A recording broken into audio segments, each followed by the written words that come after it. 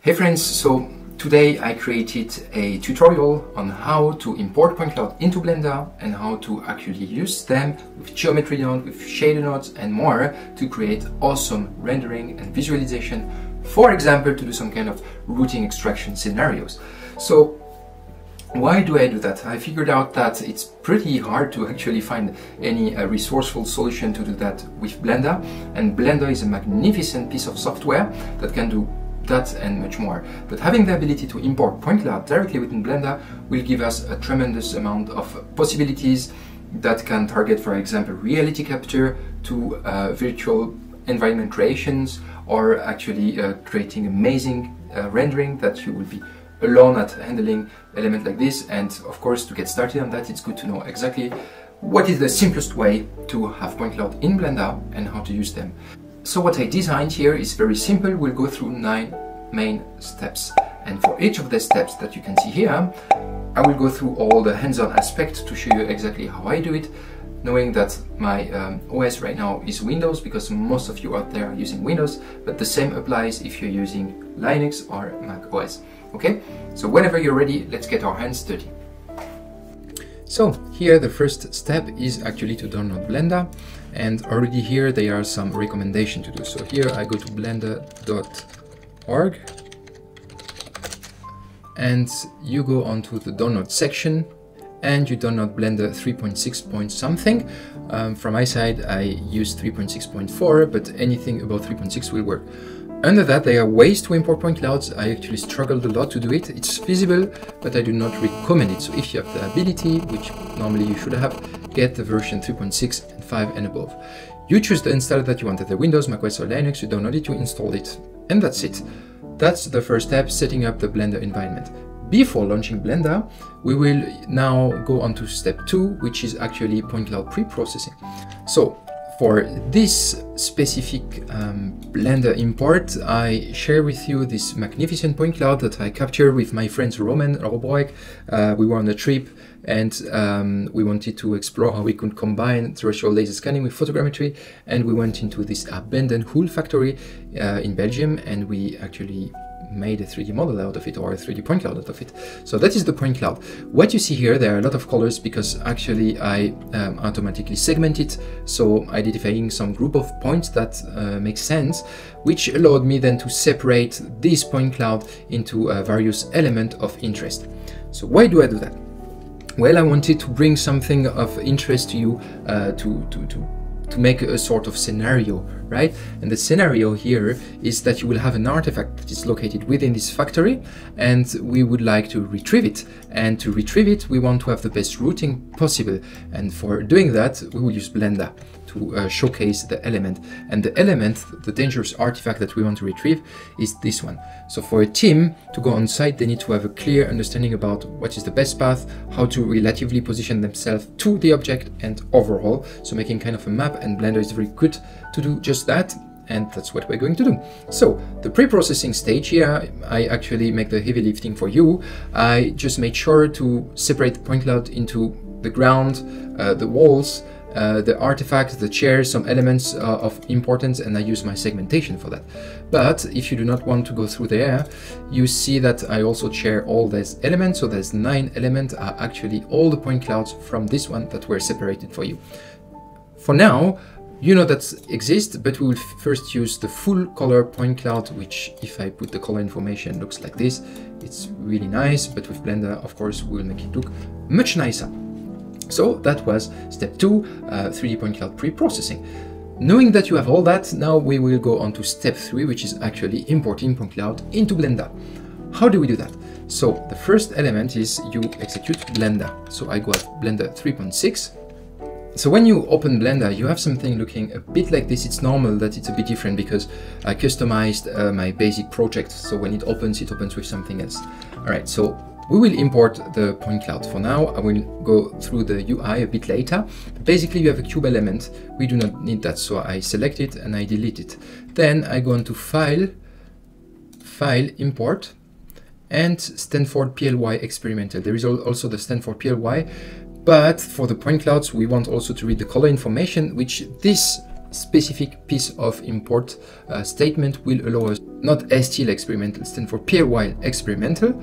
Then I go onto my data, I take my point cloud, you see that it's 500 megabytes, and I just leave everything like it is and I import it. And what is beautiful is that it actually loads the full point cloud pretty quickly. It's orange because it's selected. So for now, you already have your point cloud, which is loaded, and it's time for us to move to have the UI a bit nicer.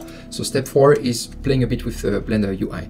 So you have the ability to actually move. There's elements which are called areas, so area 1, 2, 3, and 4, for example. This is the main 3D videos. You can also use that if you want to have orthographic views, so from a top view that would be orthographic, right? But before moving on to the specific details, it's nice to have different windows. So the first thing that I do is here, I want to have what we call the geometry node editor. Then here, for now, I will close this area. Oh, sorry. It's okay. To create an area, you can just go until this little cross appears and you drag and drop just like this. So in here, I want to have the geometry node editor. Then I will do it exactly like this. And here I want to have the shader editor. And another thing that is nice is to split here, that's the properties panel, and instead of the properties, you could have, for example, text editor, and then you split it this way, and I put Python console. Why? Because then after, in the next episode, I will show you how you can use Python, for example, to code things. We are set up to have a very nice way to handle our UI.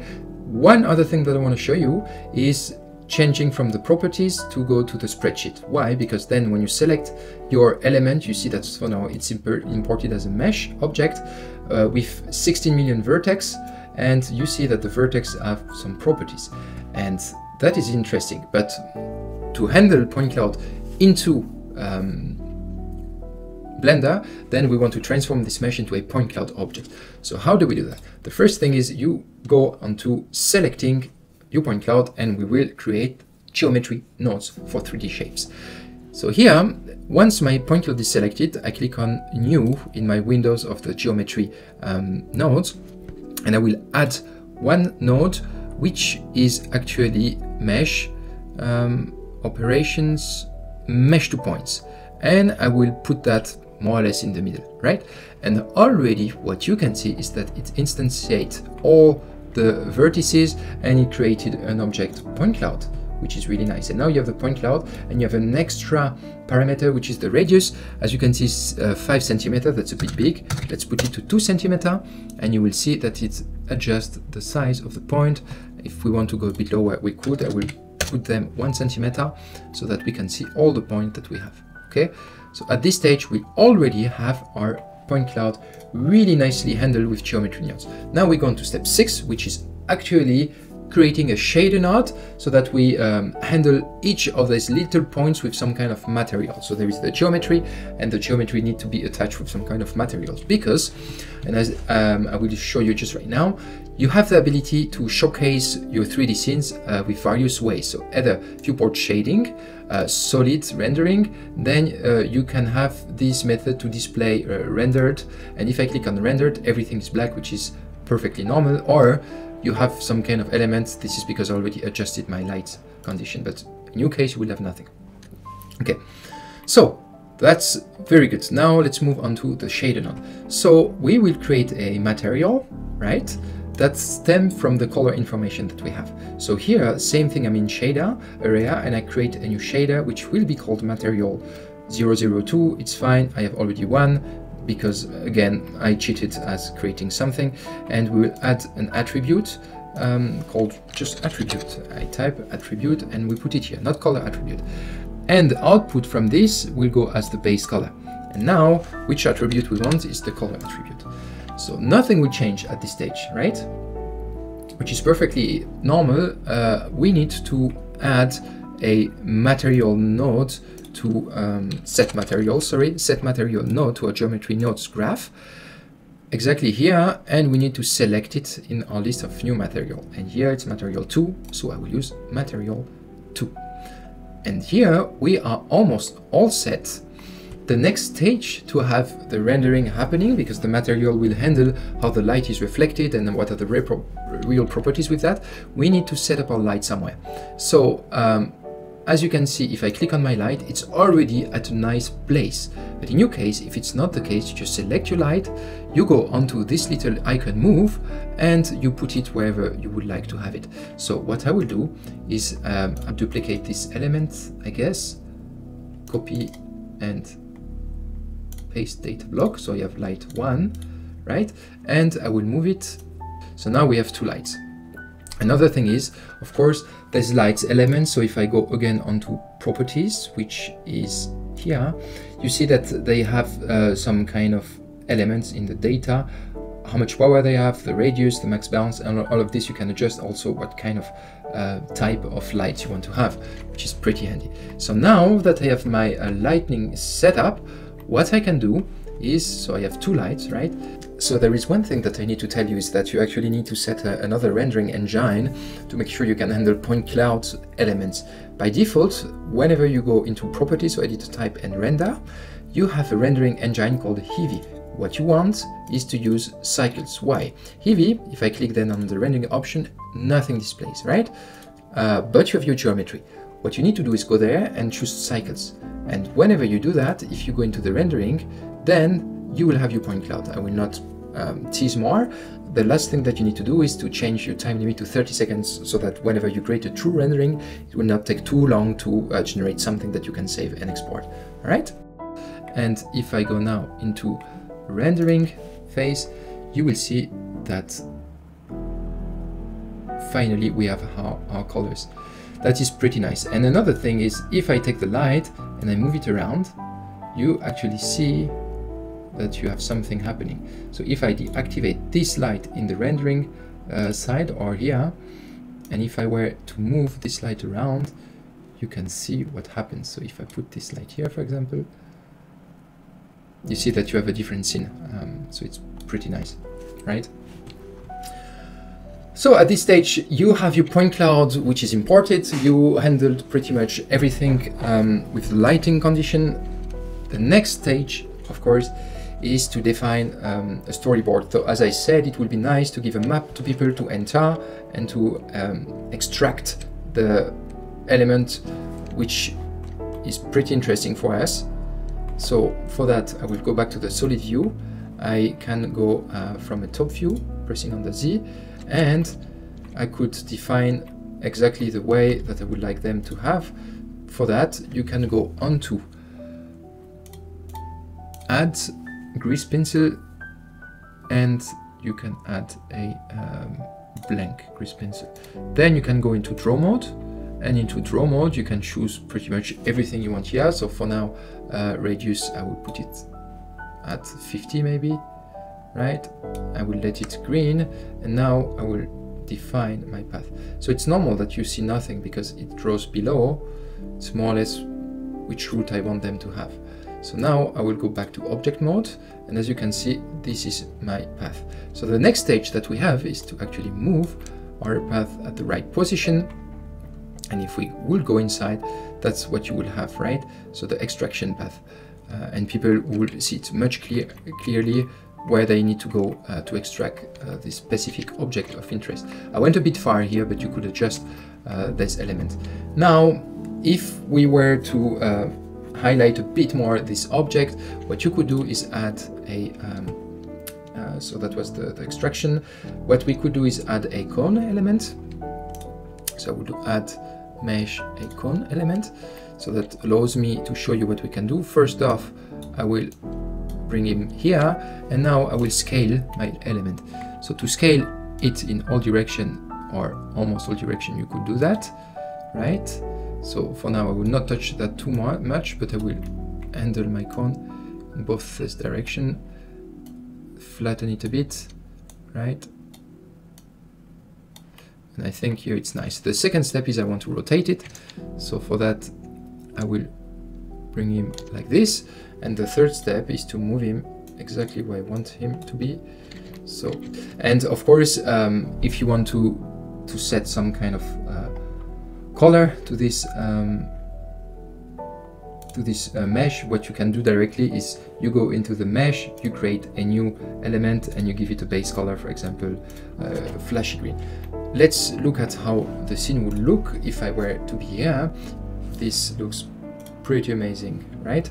So there is one thing is this line goes behind the wall and it's still in front of it. So if you would like to have this occlusion depth culling, so you need to go in your editor panel. So here, right, you go down to the view layers.